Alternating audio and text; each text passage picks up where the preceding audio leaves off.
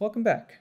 In this video, I wanted to discuss some frequently asked questions in regards to ODE45. And I'm going to do it in the context of the same example we've been working through in our previous videos. So just to refresh your memory, previously we talked about this mass on a spring type of example. We said that a mass is attached to a spring and it has some resting length, and we're going to start it from rest at some distance from its resting position. And we'll let go and it'll oscillate back and forth. We derived these series of first-order differential equations, and in our last video, we coded those up in means of an ODE function for ODE45 to use in its numerical integration. That ODE function looks something like this. As inputs, we have time, represented by t, and our state variable vector, represented by s. And we defined some variables that we needed to use in our equations of motion, and came up with the equations for s dot. One common question I get is, why do we have t as an input for this ODE function? And by definition, ODE45 is looking for a function with both time as an input that we call t here, and a state variable vector, which we call s. Even though we're not using time, time is a necessary input to the ODE function. It just happens that this ODE function is not time dependent, but you could imagine perhaps that mass is changing over time. Perhaps the mass is lessening over time. Maybe it's a sandbag that's been punctured. Well, then our equation of motion, specifically this mass variable here, would be dependent on time, and so that time variable would be used. But it's really important that in order for ODE45 to work, the ODE function that you hand it needs to have t and the state variable vector, which we call s here, as inputs. So even though t is not used, it does need to be an input. And really, if you wanted to get rid of this warning that MATLAB is giving you here, you can make that t a tilde and it'll go away. It basically says the first input is not being used, but you don't have to.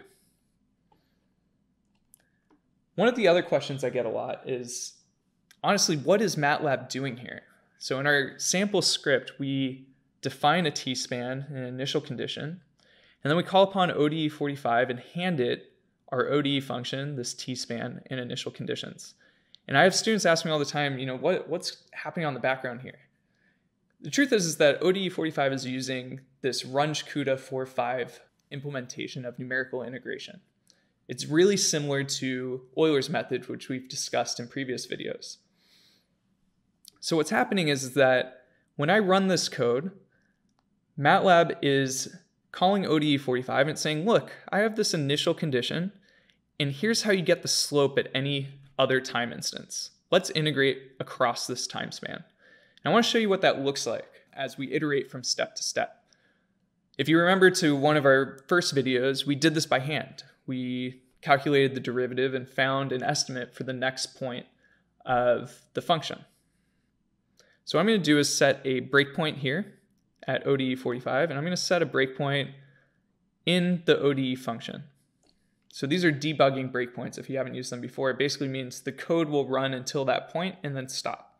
And what's great about this is that we can see in our workspace the variables that have been defined up until that point. So I'm going to move this over here and open our MATLAB workspace here. And if I go ahead and run our script, you'll see in the right-hand column here that the initial states are defined and the time span is defined. Now, if I hit continue, it's going to step into ODE45, and ODE45 is going to ping this spring ODE. So if I hit continue, the code is now stopped where the ODE function has been pinged. And now if you look at our workspace, the only variables that are defined here are s and t, the inputs to this function. Because these are separate functions, they have only access to what is passed between them. And you can see that we're at time 0, and our state function vector, s, is the same as our initial conditions, 2, 0. Well, if I continue, it will stop again when this is pinged again. So if I continue, you'll see now that our time has stepped ever so slightly forward in time. So we're now at some very small t, and our position really hasn't changed, but our slope has changed slightly.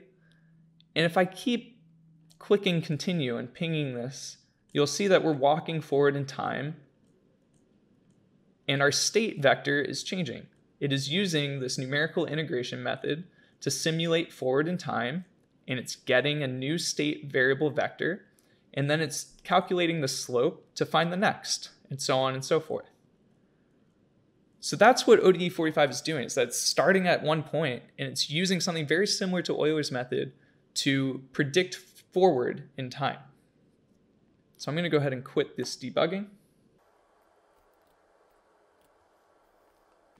and get rid of these breakpoints. Another question I get is time span. Right now the time span is just set to 0, 10, and MATLAB does the rest. It says, give me a start position and an end position, I'll figure out how to make those steps in time. And I can show you what those steps in time actually look like. If I go ahead and put a hold on this figure and plot these same variables again, so time and our position, which is the first column of our S out. And if I plot them as just points rather than a line, we can visualize what those time points are. So these little red dots are the individual time points that have been evaluated. And you'll notice that there's a high density of points up near the start. And as we get towards some of these curves, they get a little bit more dense, and then they're pretty sparse through these linear regions here. What MATLAB does is when you only give it a start and an end point, it decides how big of a step to take. And that's fine to do.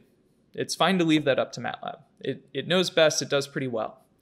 However, sometimes when you do this, you might end up with kind of a clunky looking plot. Like it's taking steps that are too big and you don't really have the fine resolution of the plot you may want. Also, you may be doing multiple simulations and want them to be evaluated across the exact same time steps. So to resolve this, you can actually tell MATLAB explicitly what time steps or moments in time you want evaluated. So if I set t-span rather than a start and an end time, and rather a vector of time points, MATLAB will evaluate that vector of time points accordingly.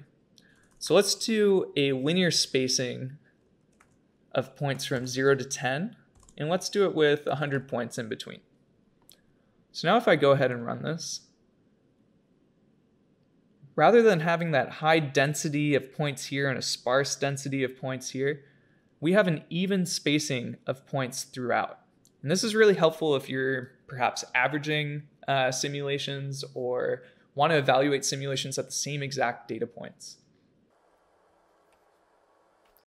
Now, the last thing I would like to discuss is how do we pass in variables to our ODE function?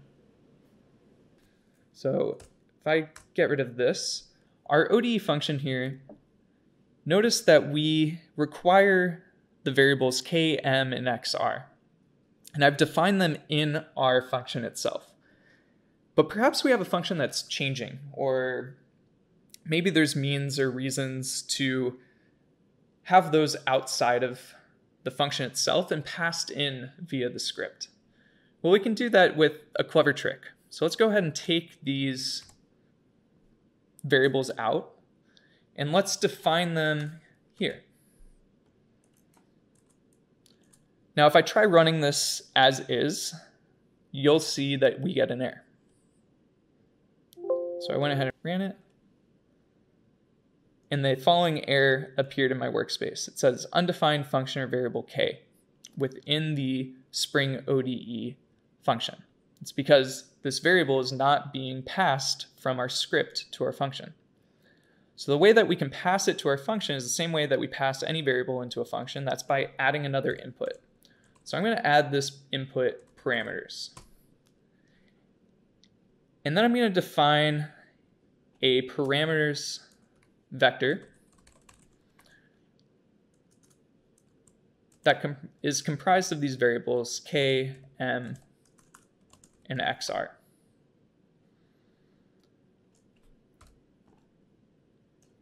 And what's great about this is that now in here, I know that k is the first entry of parameters, m is the second entry of parameters, and xr is the third entry in parameters.